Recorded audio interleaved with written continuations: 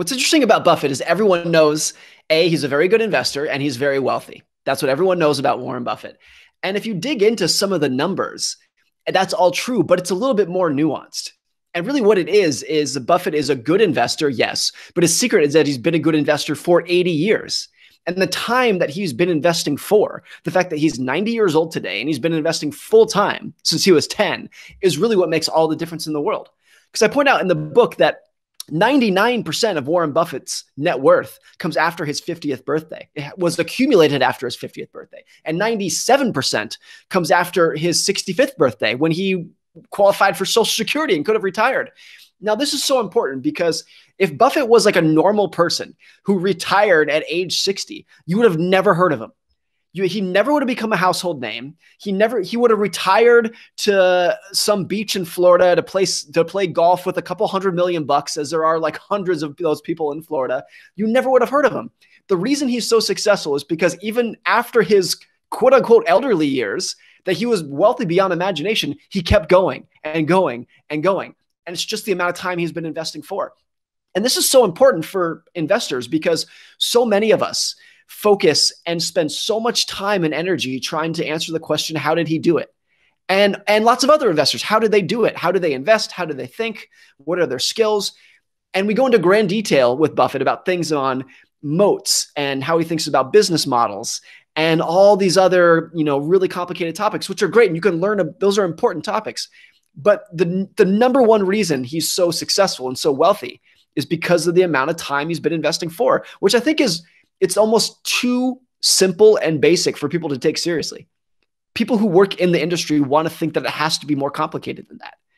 And it's also kind of disheartening for some people to hear. Some people want to read a book and say, what is the secret that I can learn today that I can start putting to use tomorrow? That's what everyone wants, the secret formula.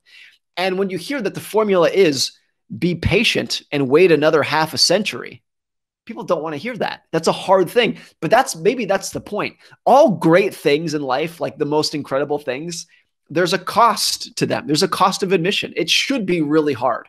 And the fact that being patient for 3/4 of a century is really hard is why it's so powerful and pays off so well. So I think that's one of the biggest things we can learn from Buffett. Kind of comes from his biography called The Snowball that is really, really fascinating to read this side of him. I think he's so obsessed, and that's the right word, with investing and with business, that his entire life he's had more or less a singular focus on valuing and picking companies. And if you read his biography, you can tell that that comes at the expense of his family life, his social life, all these other things. It's really fascinating how many people in the industry admire him. But then when you read about what his whole life is like if you want to be someone, you can't just cherry pick their net worth. You can't just cherry pick their job. You got to think the whole package. And the whole package of Warren Buffett, honestly, doesn't really seem that great to a lot of people, including myself, as someone who really admired him and then read the biography. And I kind of went, it's a fascinating guy. It's a fascinating story, but do I want that life? I don't know if I do. I think he's obsessed with investing and picking companies and allocating capital more than anyone else has been over the last century, probably. I think that's not an exaggeration. So I think that's, and look, that obsession boils down to and comes down to the fact that when he was in his 70s and he was a multi-billionaire, he said, I'm not slowing down. I'm not going to quit my job. I'm going to keep doing this with as much passion and fervor as I've always had. That's a level of obsession that you don't see many places. Most investors, including myself, I would say, want to get wealthier. They want money. They want to build wealth so that they can maybe go do something else, so that they can have a level of independence, fulfill other hobbies, spend more time with their families, etc. And I think for Buffett, it was never that. It was never a means to an end. It was always just he loves playing the game. And the rewards, shows up in his lifestyle as well. The rewards, I think, it's just a scorecard to him. The fact that he lives in the same house he bought when he was 25 years old shows that the wealth that's accumulating is just the scorecard of how he's doing. But I think he loves the game. He loves the process of picking stocks more than the outcome that's made him so wealthy. First of all, Graham's book, The Intelligent Investor, had, I think, 6 different editions. Maybe it was 5, something like that. And in every different edition that came out, the formulas that he showed in the book of here's the formula you can use to pick winning stocks, those formulas changed in every edition. If you look at the Intelligent Investor edition 1, edition 2, they have different formulas in there. The reason he updated them is because the old formula stopped working. So he found a new formula that worked and he put it in the book, and he said, he's basically saying this is what works now. So Graham, when he was writing these books, did not intend, I don't think, for these books to be used as a how-to guide, an owner's manual 90 years in the future. And look, there are, of course, timeless principles in the book. Of course there are. But a lot of what's in the book is hyper-specific to the era in which he was writing in, which is like the 1940s and 50s. This is a long time ago. And when Graham died, which I think was either 1972 or 74, something like that, right before he died, in one of his last interviews, he was asked whether picking individual stocks in the way that he laid it out in Security Analysis and The Intelligent Investor, he was asked, does that still work? And Graham very clearly said no. And he said, I'm paraphrasing here, but he said, that used to work when we wrote it, but it does not anymore. Or he said, it's unlikely to achieve a level of success like it used to. And this was in the early 1970s.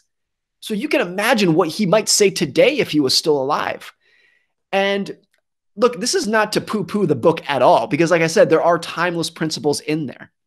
But anyone who doesn't accept how the world changes over time and is reading a book that was written in the 30s as rock hard verbatim, this is what you should do today, is going to have a hard time. I think that's one of the reasons why so many people have tried to copy Buffett and so few, if anyone, has been able to emulate his success, even like the kind of returns. Because if you look at, if you're the kind of fanatic who says, okay, Buffett used to pick stocks doing X, Y, and Z using this formula, nets, net to discounted cash flow, like whatever the model it would be, and you're not updating it for how the world exists in 2021, you're going to have a really hard time.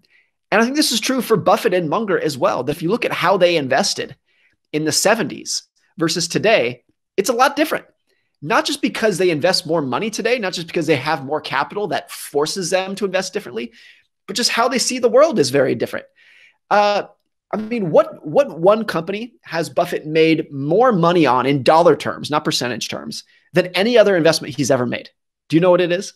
Yep. Which 10 years ago, Buffett would have said, I guarantee you, you and I could find a quote of Buffett saying, like, I don't understand Apple, I couldn't do it, 10 years ago. And it ended up being, in dollar terms, the most money he's ever made ever. So like, even at his age, they're willing to adapt their worldview over time. And I think that's a really critical component. And you know who's actually made a better example of this and has a better quote of this is Mike Moritz of Sequoia, who's probably the most successful venture capitalist of all time. He did an interview with Charlie Rose, 10 or 20 years ago. And Charlie Rose said, look, Sequoia Investments has been the most successful venture capital firm, not just for 5 or 10 years, but for 40 years. And he said, how do you keep that? Like what's your secret to that kind of consistency and longevity? And Michael Moritz said, we're always scared of going out of business. Only the paranoid survive. And what's so interesting about this is that if you run Sequoia Capital and you have that track record, that's like the one person in the world who can look at themselves in the mirror and say, I'm pretty talented. Maybe I do know what I'm doing. And yet that's not what they do. They wake up every morning scared out of their minds. And that's why they've been so successful. And I bring this up because the idea of success being a lousy teacher, as Bill Gates says, is that success tends to give you an idea that you know what you're doing and that you know how the world works. And there's a quote from Jason Zweig where he says, being right is the enemy of staying right, because it leads you to believe that you know what you're doing. And once you have confidence that you know what you're doing, you start locking on to strategies and worldviews and grasping them really tight. They become part of your identity. And then all of a sudden you're not able to adapt. You're not willing to adapt. Or if you're a business, you get fat and happy. You get lazy once you're so successful. Rick Guerin is a guy whose name I have seen pop up in books and articles and whatnot through the years as someone who is kind of in the Buffett club going back to the 50s and 60s. He was kind of like one of the original deep value investors from that gang, kind of that Wu-Tang of value investors who came about, in the 50s and 60s. And it actually used to be a trio of Buffett, Munger, and Rick Guerin. The three of them used to kind of be a trio making investments. And Buffett has talked about when Berkshire bought See's Candy, Rick Guerin went with Buffett and Munger to interview the CEO. Like they were a trio together, and everyone knows Buffett and Munger now. But then there's this question of what happened to Rick Guerin. And several years ago, Monish Pabrai, who's a hedge fund manager, won one of the charity lunches with Buffett where he paid like 600 grand to have lunch with Buffett. And he asked Buffett, he said, what happened to Rick Guerin? I know he used to be part of the tribe, and then he kind of, he's still around. He's still investing money, but he kind of broke off from the Buffett and Munger. He said, what happened to him? And Buffett told him a story that back in the 1970s, Rick Guerin had a bunch of margin debt. I think he owned his Berkshire Hathaway stock on margin. And during the 1970s bear market, he got a margin call. And Buffett said it was actually Buffett himself who purchased the Berkshire stock from Rick Guerin so that Rick Guerin could make his margin call. And the point that Buffett made to Pabrai was he said, Charlie Munger and I always knew we would be rich. He said there was no doubt in our mind that we would be rich.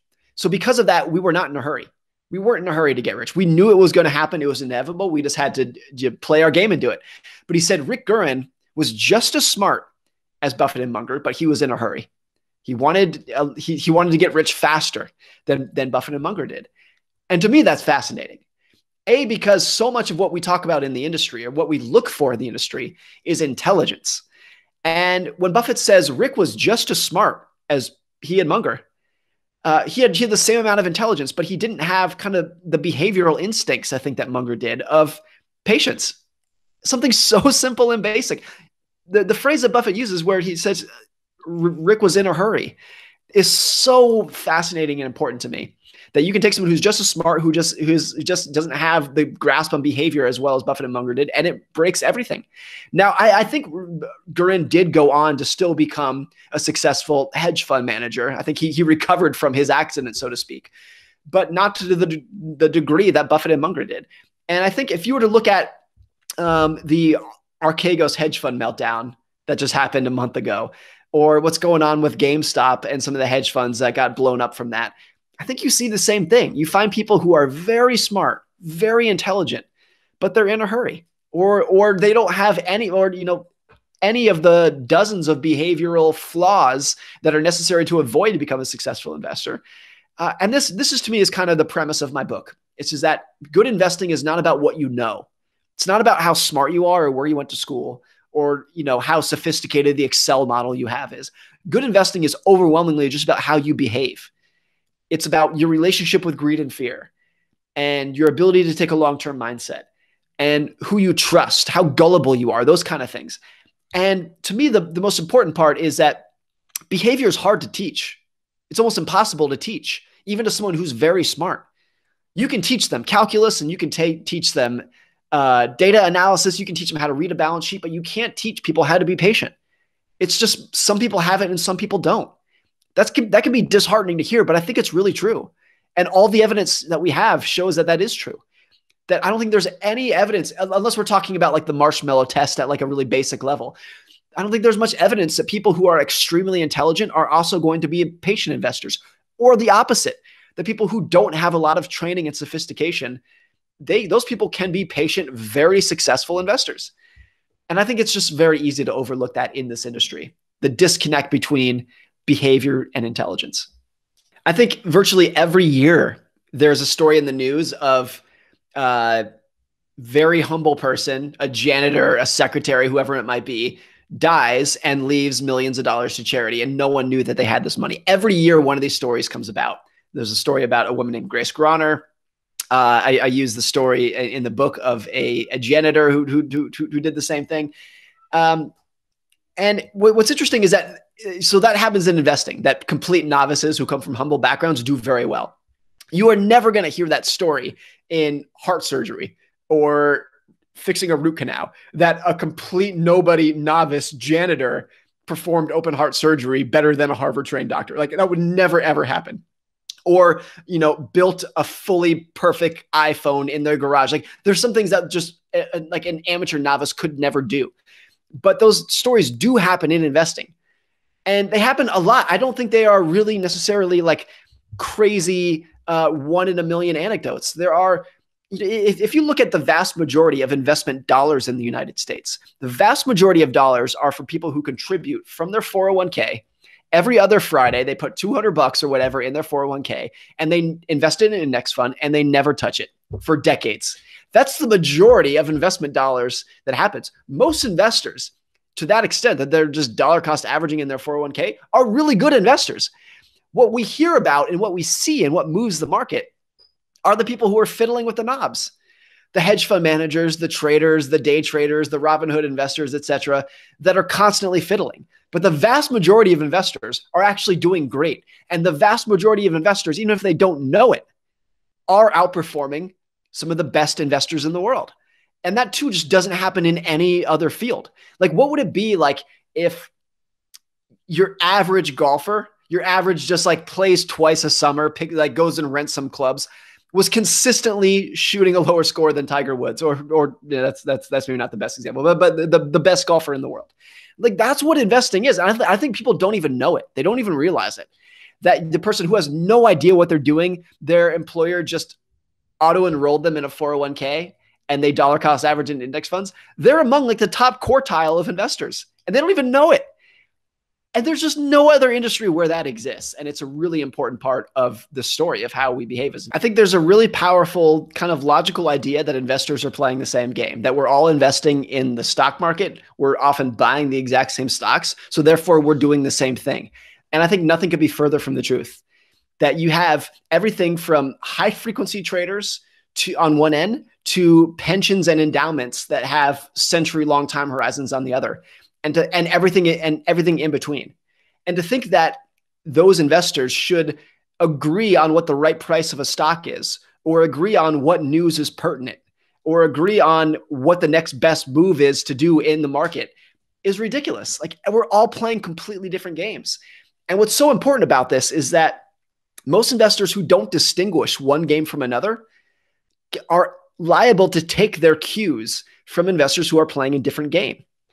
So one example of this is, like, let's go back to 1999 and Cisco stock or Yahoo stock, whatever was big back then, is going up 10% per day. It's the 1990 stock bubble. Why is that stock going up? Is it because there are long-term investors who believe that Cisco is worth $800 billion or whatever? By and large, no. The reason the stock was going up is because day traders thought that the stock was going to go up between now and lunchtime. And by and large, they were right. That was the game that they were playing. The day traders didn't care that Cisco's market cap was well in excess of its future discounted cash flows. That's not the game they're playing. The game they're playing is the stock currently trades for $70 and I think it's going to 71 before the end of the day. That's their game. But that was really dangerous if you were a long-term individual investor saving for retirement, because you saw the stock going up and maybe you thought, hey, maybe these investors know something I don't. Maybe the stock is going up because this is the next wave of the future. And maybe the fact that it's going up says that that's a signal for me that I should be buying more before it keeps going up even more. So the long-term investors start taking their signals, their cues from the day traders. And of course, once the tide goes out, the day traders are gone. They sold, they moved on, they did something else. The bag holders, so to speak, are the long-term investors who took their cues from someone playing a different game. And I think this happens all the time. I mean, if you were to watch CNBC and you go on and someone, the guy wearing a nice suit says, you should buy Netflix stock. Well, who is that advice for? Is that for a 19-year-old day trader? Is that for a 90-year-old widow on a fixed income? Because let's not pretend that those people are the same. So when someone says you should buy this, like, no, when we all play different games, then you have advice that is good for one person that will be disastrous for another. And I think that, again, it's such an obvious, simple point, but it goes overlooked all the time in a way that I think maybe even the majority of bad investing behavior is caused by people who are taking cues from people who are playing a different game than them. I'm a long-term index fund investor. So that means that, what happens, like companies' quarterly earnings, even like quarterly GDP, it makes no difference to me. But if I were a momentum fund manager, then that news would be very pertinent to me. So I think there's a lot that happens in investing too, where one investor will kind of criticize or minimize how other investors behave. Why is this person paying attention to short-term data? Why is this person so oblivious to a stock that's going down and they keep holding it even though the trend lines are going down? And a lot of our arguments in this industry are not necessarily people disagreeing with each other. It's people who are kind of upset that they realize that other people are playing a different game. And I think it's a cause of a lot of bad behavior. And the best things that's so critical for any investor to do is just define the game that they're playing and make sure that the information and the cues that they take that are going to dictate their behavior are only relevant to your personal game. This concept of enough, that no matter what we're doing, and this applies to a lot of things in life, you have to have at least some boundary of saying like, that's enough. And once I get to this point, I'm not gonna reach as high. Like that's just enough. Maybe it's possible to get more, but it's enough. I think it's a really critical investing skill. And for me, what it's been is just this observation that, look, if I can dollar cost average into index funds for the next 50 years, I'm going to achieve every financial goal that I have and then some. I'll be able to take care of my family in this life. I'll be able to leave some to my heirs. I'll be able to leave some money for the betterment of society. I'll be able to travel everywhere I want to go, live in the house I want to. Like every financial goal will be met if I can do that. So why, if I'm currently doing that, why would I want to reach for more? If reaching for more is going to add more risk, that everything's going to blow up in my face, it's going to be more complicated, it's going to take more work, etc. Like if I can already get everything that I want, why would I push even harder? Like what's the logic in that if I'm already getting everything that I want? So that's kind of how I look at it, that if I can do this simple investing strategy that doesn't take really any mental bandwidth and I can achieve all my goals, like that's it. Now that works for me and that works for my goals, my wife's goals, but it might not work for other people. Other people might have a little bit more of a type A personality than I do. So their goals are different, but I think knowing what is enough and staying within that boundary, wherever your boundaries are, just making sure you're staying within them is so critical for investors. The other thing for me, for my investing strategy is I'm a passive investor, but I'm not a passive zealot. I'm not one of the people who says, you can't beat the stock market. No one can do it. It's a waste of time. It's all marketing. I'm not that person at all. And I know investors and fund managers who I have a good degree of confidence will outperform the market this year or next year over the next 5 years. So then the question is, why don't I invest with those people? If I'm honest, I think they will earn returns above the index. And the reason I don't is because I think the more complicated that I make my personal investments, the higher the odds that I'm not going to be able to sustain it over time. If I were to invest in one of these fund managers, maybe I'll do very well over the next year or 5 years. But is that a manager that I can stick with for 50 years? Am I going to get to a point where I don't believe that they have their skills anymore, that I'm going to have to question them, that I'm going to have to pull out? Maybe I pull out at the worst possible time. The more knobs I have to fiddle with, the higher the odds that I'm going to interrupt my investing process at some point. Versus I think if my investment strategy is very simple, there's like no knobs to fiddle with. It's just the Vanguard total stock market. And it's just so brainless. That's it. I think that gives me a higher chance of sticking with it for 50 years. And if I can stick with something for 50 years, compounding is going to go nuts. That's all it is. Like all investing is just money and time. And the time is the most important part of that equation. So all I want to focus on is maximizing time. It's not maximizing annual returns. It's maximizing how can I stay here for 50 years? And I'm going to be able to do that with as much simplicity as I can. And maybe it works for me too. I have almost no susceptibility to FOMO. It just doesn't really bother me that much. And that's not true in other parts of life. I think in other parts of life, I see people doing something and I'm like, I really want that. But for investing, it's not there. I'm totally okay earning the returns of the Vanguard Total Stock Market Index when I could have been all in FANG stocks or all in Bitcoin or whatever it might be. That really doesn't bother me because I'm just so attached to this idea that if I can do this for 50 years, I'm going to achieve everything that I want to do. Like in most fields, the harder you try, the better you do. Like if you want to become the best golfer in the world, well, go to the range for 12 hours a day and hit 1,000 golf balls. If you want to be the best basketball player, go live in the court and practice all day long. If you want to be a doctor, go study in med school for a dozen years. Most fields, there's a very strong correlation between effort and outcome. And investing is just not one of those fields. It's one of the counterintuitive fields where the harder you try, the worse you're likely to do. That's usually the case. And therefore, if you have a passive strategy, I think it just kind of tickles people to say, like, intuitively, that doesn't feel right.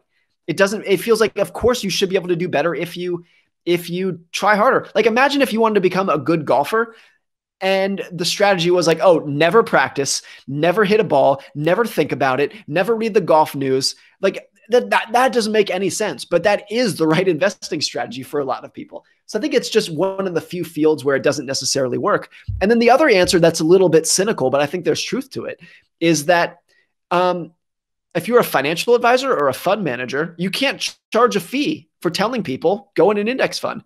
And by the way, the only company that's been able to really make it work is Vanguard, which is a nonprofit. That's why it's worked, is because they don't need to make a profit by selling people a lot of the BS that exists out there. So the fact that Vanguard only works because it's a nonprofit, it to me is like all you need to know about why other firms push back against it. You can't make any profit doing it. So I think that's a cynical answer, but I think there's quite a bit of truth to it. From what I understand and the cursory knowledge that I have about this topic, a lot of the fundamentally weighted indexes have very good back tests and not that great actual results, that's like that story's been told 1,000 times in investing for every different kind of investing strategy. I'm pretty sure that's the case for a lot of them. The back tests are beautiful, but the actual returns, even if you're looking over a 10+ year period, are okay at best. And maybe that's because a lot of them are value tilted and value just hasn't worked over the last decade for various reasons. Maybe it will in the future, but it hasn't over the last decade. Maybe that's some of the reason. But one thing about fundamentally weighted indexes is that or equal weighted index is that it's not just a stock market that heavily weights towards winners. Capitalism heavily weights towards the winners. And so it doesn't, when capitalism is kind of a winner take all field in most industries, it would make sense that you want to have the most weight to the biggest, most successful companies. That makes a lot of sense. Now, is there also logic that the biggest companies tend to be the most overvalued? In the 1990s, it was Dell and GE, and maybe today it's the FANG stocks that are the most overvalued, the most likely to underperform in the future. I think there's a lot of logic to that as well. But to me personally, it kind of falls in the bucket with fiddling around the edges in a way that might work and might not. And when I weigh those out together, I say, I'm fine owning cap weighted stocks. I accept that there's going to be periods, even fairly long periods, when cap weighted doesn't work as well as other things could have. But again, if I'm thinking about just sticking with something for 50 years, that's totally fine with me. I finished writing the book in January of 2020, so pre-COVID, more or less. But it's true that in March of how you behaved in March of 2020, when the world was falling apart, will have more impact on your investment returns than all of your behavior in the previous decade combined. I think that's probably right. And that's usually true. Like, if you were to look at your 20-year results as investors, the most important things that would matter is how did you behave during the dot-com bust? How did you behave in 2008? And how did you behave in March of 2020? Those three little punctuated moments matter more than everything else combined. And if you are one of the investors who panicked last March and sold everything in March of 2020, that's a scar on your net worth that will be with you for the rest of your life. You'll never be able to recover from that. And so that's usually what it works. There's a quote, like an old joke about pilots, that a pilot's job is hours and hours of boredom punctuated by moments of sheer terror, which is where I got that quote. It's the same in investing. Like, what really matters is just how you respond 1% of the time. 99% of investing is really boring. But what you do 1% of the time will change your life. Whether that's not panicking during a crisis, whether it's buying more in a crisis, whether it's not getting caught up in the final moments of a massive bubble, like how you respond a fraction of the time is going to account for the majority of your returns over time.